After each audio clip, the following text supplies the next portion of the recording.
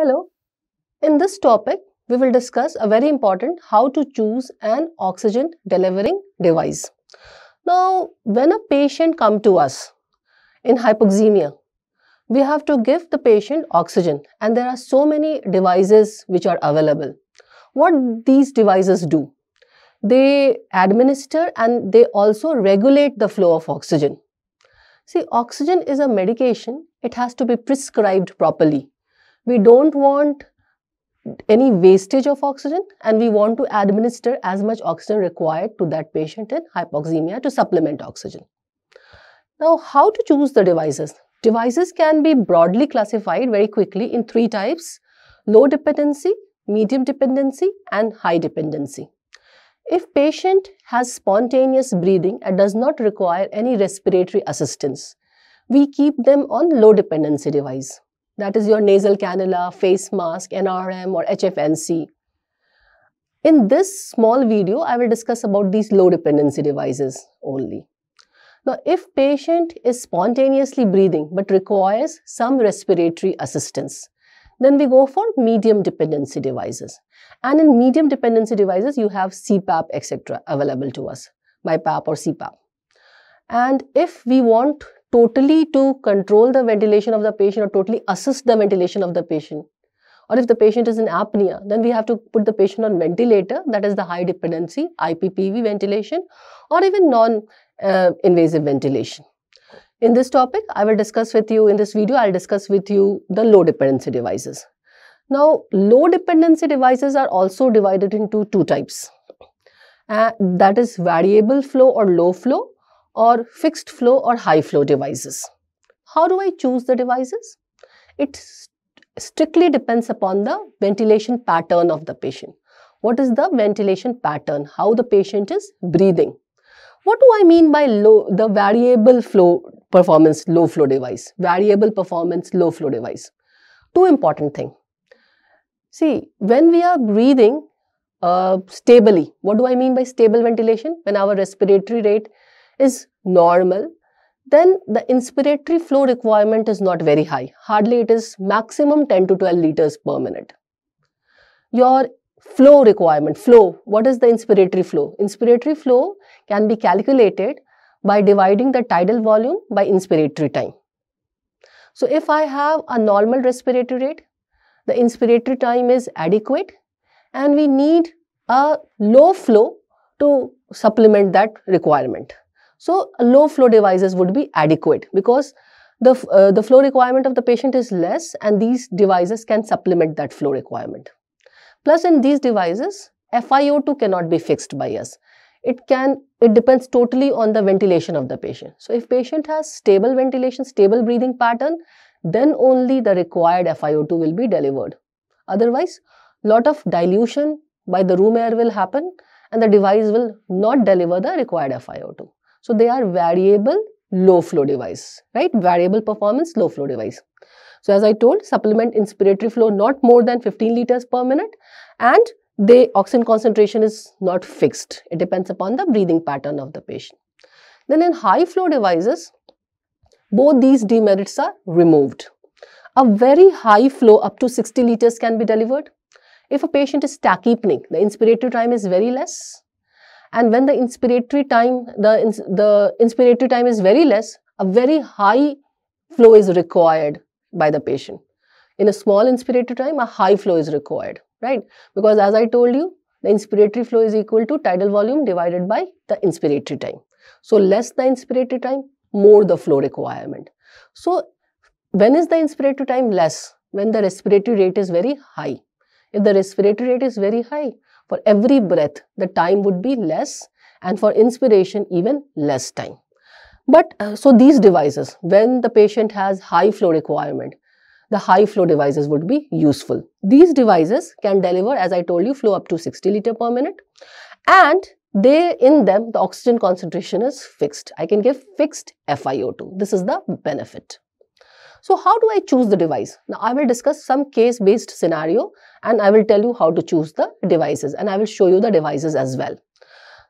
I told you we choose the devices according to the requirement, that is how much is the hypoxemia in the patient and how much oxygen concentration we require. Then the precision of the delivery. If I need a fixed FiO2, I will have to use the high flow fixed FiO2 delivering devices. Like in COPD patient, we need a fixed FiO2. So I would go for a fixed FiO2 delivery devices. Then of course, it depends upon the patient's comfort and cost, of course. So let us discuss some case-based scenario. The first case. A 68-year-old male with history of cardiac disease was shifted to post-op room after a major surgery. His respiratory rate was 15 breath per minute, blood pressure 160/80 and heart rate 108 beats per minute, saturation 89%. So in this patient, I would go for a low variable, let's say variable performance low flow device. Why? Because the respiratory rate is 15 breath per minute, patient has a stable breathing pattern and patient is just mildly hypoxemic. Breathing pattern is stable and mildly hypoxemic. So what I will choose? Either nasal cannula or a simple face mask. Both are very good devices for mild to moderate hypoxemia where a high flow requirement is not required. That is, the patient's breathing pattern is stable. Now next case. A 52-year-old male shifted to emergency after RTA, road traffic accident, in shock. On examination, patient was conscious, blood pressure was 85/55, that is, patient was in hypotension, heart rate was 115 beats per minute, respiratory rate 25 breath per minute and saturation 92%. So patient was mildly tachypneic, but there was no hypoxemia, saturation was adequate. But since the patient was in hypotension, when a patient is in shock or hypotension, we supplement and try to increase the oxygenation of the patient. So we just need a device which will little bit supplement the oxygenation. So I would definitely attach a nasal cannula in this patient. Why? Patient's breathing pattern is mildly tachypneic and patient is not hypoxemic. So a nasal cannula would supplement. Okay. So next case. A 49-year-old male with history of fever from last 5 days presented to emergency with shortness of breath. On examination, the respiratory rate was 28 breath per minute, BP 180/90, heart rate 120 beats per minute and ABG showed PaO2 of 49 mm of Hg, PaCO2 of 29 mm of Hg and saturation 81%. Now this patient, the breathing pattern is 28 breath per minute. So I can say it is, let's say, a kind of stable breathing pattern. If it is above 30 breath per minute, then only we call it bit unstable breathing pattern. Yeah, he is tachypneic, but a stable breathing pattern. But he requires, since he is tachypneic, he requires a little bit more of inspiratory flow than normal. That is, let's say 15-20 liters per minute. And he is severely hypoxemic. The saturation is 81%, PaO2 is 49 mm of Hg. So this patient would require a device which would give a higher oxygen concentration. But this patient would not require to be supplemented in the inspiratory flow because inspiratory flow requirement is less. And I mean, not very high in this patient. If I would not say less, not very high in this patient. So low flow device can supplement, but device requires to give a higher FiO2. So NRBM would be the choice, non-rebreathing mask. So 3 scenario I discussed and I chose different devices in this. So very quickly, let us see about the devices. Common low flow devices. Now nasal cannula, prongs, or we have spectacles or nasal catheter. You can see this. I will show you the nasal cannula also, the image also. But before, let's just see the devices. Then we have face mask. We have 2 type of mask with reservoir bag, partial rebreathing mask and non-rebreathing mask. Okay. So these are the devices which comes under low flow device. First device, this is what we call nasal catheter or nasal cannula. As you can see in the image also, there are 2 catheters in both the nostrils, a very small reservoir space and a tubing for the supply of oxygen. Now this device, this is a very comfortable device, a low flow device, which is a very useful device for patient in mild to moderate hypoxemia. Now how to use this device? How to use this device? To use this device, we have to keep the oxygen flow 1 to 6 liters per minute according to the requirement. Every 1 liter of oxygen flow increases the oxygen concentration by 4% above the room air oxygen concentration. That is, if I am giving 1 liter flow through this device, right? 1 into 4, that is 4% oxygen concentration above the room air oxygen concentration will increase. FiO2 will become 0.21, that is room air oxygen concentration FiO2 plus 0.04, that is 4% above it. So 0.25 FiO2 will be delivered. If I keep it 6 liter per minute, then 0.21 that is the room air FiO2 plus 6 into, right, 4%. That is 24% above the room air, the oxygen concentration will increase, that is 0.24. So 0.21 plus 0.24, that is 0.45 FiO2 can be delivered. So this nasal cannula, we need to keep the flow rate between 1 to 6 liter. See, if you will increase the flow rate above 6 liter, it will not do any much benefit, plus it will be highly uncomfortable for the patient. So what is the FiO2 range which will be delivered by nasal cannula? From 0.25 to 0.45, right? So in mild to moderate hypoxemia, a comfortable device. Patient comfort is very good because oral cavity is free for talking, eating, etc. Now after this, this is a simple face mask. Okay, this is a simple face mask, as you can see in my hand also. Okay, now this face mask, it has a dead space. We call the space plastic enclosure, which is attached on the nose and the, let's say, oral cavity of the patient. This plastic enclosure, the dead space is 150 to 200 ml. Then it has the tubing for oxygen supply, which opens in the enclosure, and it has the expiratory, let's say, pores for taking out the expiratory port for exhaling out the expiratory gases. Since patient exhale in this plastic enclosure, we have to keep a certain fresh gas flow, oxygen flow, to remove that exhaled gas from the mask. Otherwise, rebreathing will happen. So in this device, the flow is not started with 1 liter per minute like in nasal cannula. We have to keep a minimum flow of 5 to 6 liter per minute to 10 liter per minute. We go up to 10 liter per minute. Going beyond that will not give us any benefit. And what is the FiO2 delivered? From 0.33 to 0.6. So it will deliver a maximum FiO2 of 60%.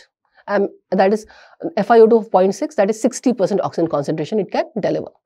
Okay, so from mild to moderate hypoxemia, again this is a very good device.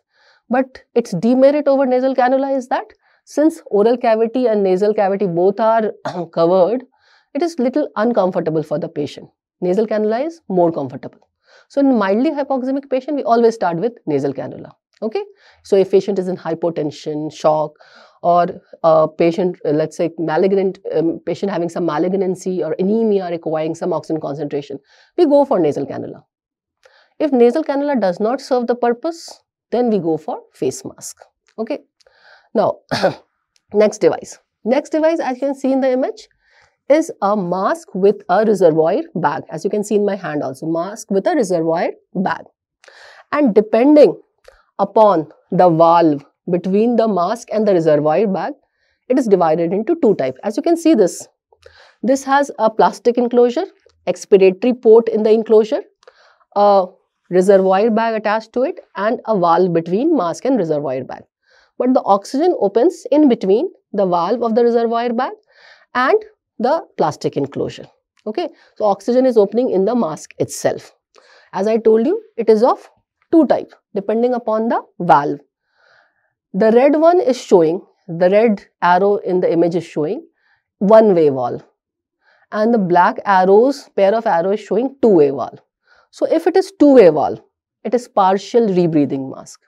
That is, oxygen is going, not oxygen, the air is going from the reservoir bag into the mask and from the mask into the reservoir bag also. So both way the air is moving. It is partial rebreathing. And in this, we have to keep the oxygen flow between 10 to 12 liter per minute, and FiO2 between 0.6 to 0.8, it will be achieved by this. That is 60 to 80%. So 80% oxygen concentration is being achieved by this rebreathing bag, right? Partial rebreathing mask. Now, even better than this is the other one, that is non-rebreathing. Non-rebreathing. In this, the valve is one-way valve. It will only allow the gas from the reservoir back to go into the mask. So a very high FiO2 will be delivered by this device. We have to keep the flow rate between 10 to 15 liter per minute. Maximum we can go for 15 liter per minute. Beyond that, no benefit. And FiO2 0.7 to 0.9. Imagine, it can deliver 90% of oxygen. So if my patient inspiratory flow requirement is not very high, but the patient is severely hypoxemic, PaO2 is very less, saturation is very less, this is the device of choice. This is the best device which we can use. It will supplement the oxygen concentration in a very, let's say, effective manner. Up till 90% of oxygen can be delivered by this. So it is NRM, that is non-rebreathing mask, or NRBM as it is popularly called. Okay. Now let's see the next question. A 49 years old male, critically ill, brought to emergency in severe respiratory distress with respiratory rate 45 breath per minute, saturation 80%. Now see two things. His respiratory rate is 45 breath per minute. So if I calculate the inspiratory flow, it would come to be 60 to 80 liter per minute. The requirement would be 60 to 80 liter per minute. And till now, the devices which we have studied, the low flow devices, they were giving a flow up, supplementing the flow up till 15 liter, NRM maximum 15 liter per minute.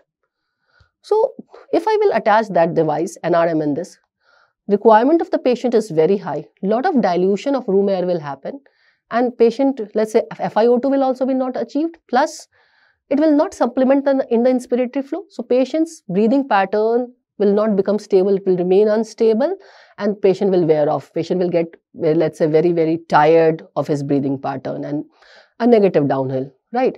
So in this patient, I have to supplement both. I have to give FiO2 also, and I have to give inspiratory flow also, a high inspiratory flow also. So what device I would choose in this? In unstable breathing pattern with hypoxemia, I would go for HFNC, the best device, high flow nasal cannula, HFNC. This is a high flow fixed FiO2 delivering device. This is high flow fixed FiO2 delivering device. If you see this, the maximum flow which we can achieve in this device is 60 liter per minute. Imagine, till NRM was low flow devices, maximum flow was 15 liter per minute. In HFNC, up to 60 liter per minute, right? And this is based on actually oxygen air blending system. It has a blender, it has a humidifier, it has a high flow inspiratory limb, and it has a good nasal cannula which goes in both the nostrils. So it is giving us the benefit of nasal being a nasal cannula, and it is giving us the benefit of delivering a high flow in a heated and humidified way. So if I show you the parts of HFNC, you can see that there is an air oxygen blender. I fix the total flow, maximum 60 liter per minute we can fix. We start oxygen, and the rest of the flow, it will entrain the room air, it will mix air and oxygen, which will be heated and humidified by the active humidifier. Then through a high flow inspiratory limb, it will be delivered through the nasal cannula to the patient. This is HFNC. So what is the benefit? First benefit already told, that up to 60 liter per minute it can give the flow. So it can achieve a very high flow. Then this high flow which it is achieving, it can wash out the carbon dioxide of the dead space. So little bit it will let's say help in ventilation. Plus this high flow is creating a positive pressure in the airway. So little bit it is supplementing in the PEEP also, positive and expiratory pressure. So it will also improve the oxygenation of the patient. Well, how much PEEP it will deliver? It depends upon what flow we have kept. Maximum I told you 60 liter per minute. But we can start with 20 liter per minute. We can go for 30 liter per minute, 40 liter per minute. So depending upon how much inspiratory flow we have kept, that much PEEP, positive airway pressure, will be generated. So the range is from 2 to 4 centimeter of water of positive airway pressure it can generate at 60 liter per minute, or 4 centimeter of water of positive airway pressure it can generate. Then FiO2 is fixed. Depending upon how much oxygen I have started, FiO2 is fixed. I can deliver from 21% to 100% of oxygen from this device.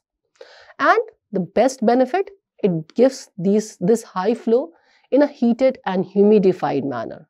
So acceptability of the patient is very good. So any patient with an unstable breathing pattern and hypoxemia, this is the device of choice. Well, if I say ventilator is a newborn baby, then this is embryo of the ventilator. It is little bit helping in ventilation and oxygenation without being a ventilator. So it's an embryo of ventilator. Got it? Okay, so this is HFNC. One more very important device I want to discuss with a question scenario. A 58-year-old male with a history of COPD brought to emergency. On examination, his respiratory rate was 25 to 30 breaths per minute, blood pressure 160 by 90 mm of Hg, heart rate 112 beats per minute. And ABG showed the picture of PaO2 51 mm of Hg, PaCO2 58 mm of Hg, and saturation 72%. So patient is in hypoxemia, patient is COPD patient, requires a supplemental oxygen, but we don't want to take away the oxygen drive of the patient also. So we don't want to increase the PaO2 beyond certain limit. So we have to precisely control the FiO2 to deliver a required amount of oxygen concentration to this patient, not to take away the respiratory drive, which depends upon the PaO2 and PCO2 of this patient. So in this patient, the best device which I would attach would be our Venturi mask, or Venti mask we call it. So Venturi mask is a beautiful device. It's also a high flow device, because in Venturi mask also up to 60 liter per minute of flow can be achieved. How? What is this Venturi mask? Till now, all the masks which we saw, they were the part of low flow devices. And in them, the oxygen was opening in the enclosure, that is the mask itself. But in Venturi mask, the oxygen is opening in this Venturi barrel. As you can see, this is something called Venturi barrel, and it is color coded. See, this is a Venturi mask. I'll show you. This is a Venturi mask. And in this mask, we attach a Venturi barrel. This is a Venturi barrel. We attach like this. And oxygen tubing is attached into this Venturi barrel. So it passes through this Venturi barrel, and based on Venturi effect, which is based on Bernoulli's principle, depending upon how much flow and which Venturi barrel I have used, room air entrainment will happen, and a flow of very high flow can be achieved by the patient. See, it is color coded, and on every barrel it is written how much inspiratory flow we have to keep, the oxygen flow we have to keep, and what FiO2 it will be delivered, and we have to precisely follow it. Like this is the green one. In the green one, we have to give 15 liter per minute of the oxygen flow, and it will achieve a FiO2 of 0.6. Now this is the red one. In this it is written we have to give 10 liter per minute of oxygen flow, and if it will achieve a FiO2 of 0.4, right? So similarly, this is the yellow one, 8 liter per minute and 0.3 FiO2, 0.35 FiO2 will be achieved by this. Now this is with different color coding of Venturi barrel. We have a single Venturi mask also. In this, we can rotate and we can control what FiO2 and flow we have to keep in this. So in a single mask, this all color coding is, the flow and FiO2 is achieved. Instead of having different Venturi barrel, a single mask, Venturi mask is also available, which is regulated by keeping a fixed flow and delivering a fixed FiO2 depending upon the markings on this device. Okay, so we have both available. Now, what is this Venturi mask? As I told you, it is based on Venturi principle. What is this Venturi principle? See, this is the Venturi effect, that when we give a high flow through a narrow tubing and then it passes through to a wide tubing, what happens? That since the volume increases, the pressure decreases. And if an opening is created in that wide tubing, because of decrease in the pressure, entrainment of the room air will happen. So this is the narrow tubing through which a high flow oxygen is given, and when it passes through a wide tubing, the there are, let's say the pressure decreases and there are opening in this tubing, room air will be entrained. So in this green one, if I am giving 15 liter of oxygen, 45 liter of room air will be entrained, 60 liter of the gas inspiratory flow will be achieved by this mask. The patient will get 60 liter of flow at an FiO2 of 0.6. So precisely the flow and FiO2 is fixed. So it is also high flow device. Up to 60 liter can be achieved and a fixed FiO2 is being delivered. So whenever we need to deliver a fixed FiO2, this is a very good device. Plus it can also achieve a high flow. The only demerit of Venturi mask is that it cannot give FiO2 more than 0.6. Other high flow devices, other high flow fixed FiO2 devices can give up to 100% of oxygen, because most of them are based on blending principle, that is oxygen air blending. This is based on Venturi principle, different from other high flow devices. It cannot give more than 0.6 FiO2. Okay, so this is our Venturi mask, and these are the devices which I wanted to discuss, the low dependency devices. So depending upon your patient respiratory pattern and the requirement of the oxygen concentration, you should choose your device and you should prevent any wastage of oxygen by precisely giving the oxygen required by that patient. I hope this will be helpful in choosing the device. Thank you.